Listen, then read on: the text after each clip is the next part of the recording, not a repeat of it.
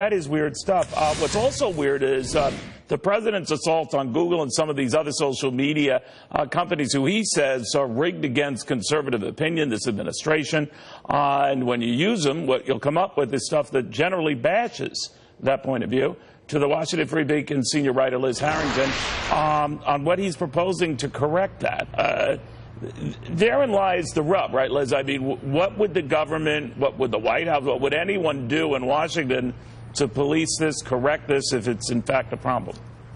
Right. It's very vague right now. All we had was Larry Kudlow saying this is something that we potentially might look into, which I think is, you know, this is kind of akin to when Trump kind of goes off on the libel laws and issues like that. He uses a lot of grandiose rhetoric to go after negative coverage of him, but in the end doesn't really do much. But I think it is important for him to point out how biased it is, because Google doesn't have to change its algorithm to make coverage bad for Trump. We know that 90% of the news stories out there are negative against Trump.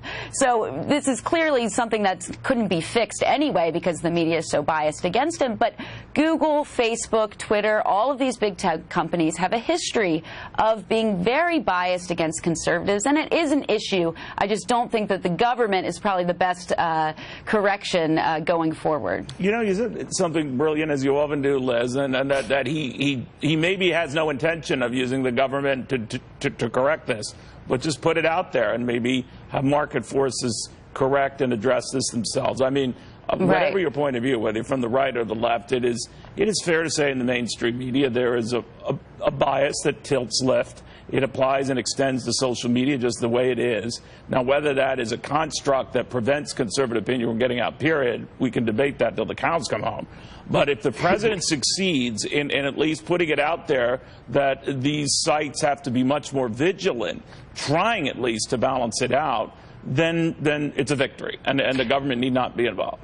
Right. I think just putting it up to public scrutiny, and that's why, you know, the hearings are a fine idea. You're going to have Twitter CEO Jack Dorsey come in next week and Facebook CEO come in.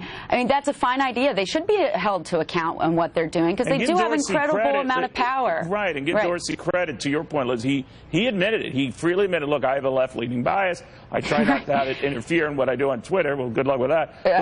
But at least he comes out and says, all right, that guilty as charged.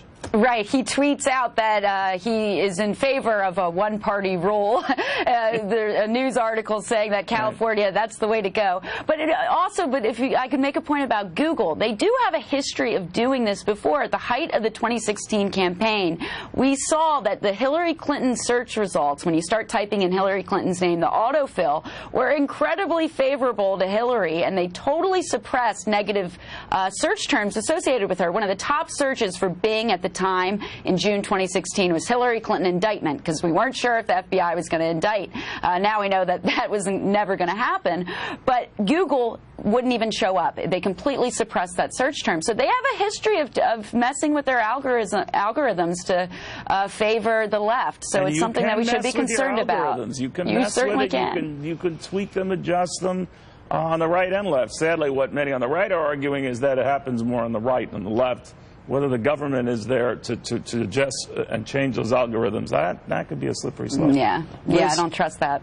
It's always fun having you. Thank you very, very much. Liz Harrington of the Washington Free Beacon.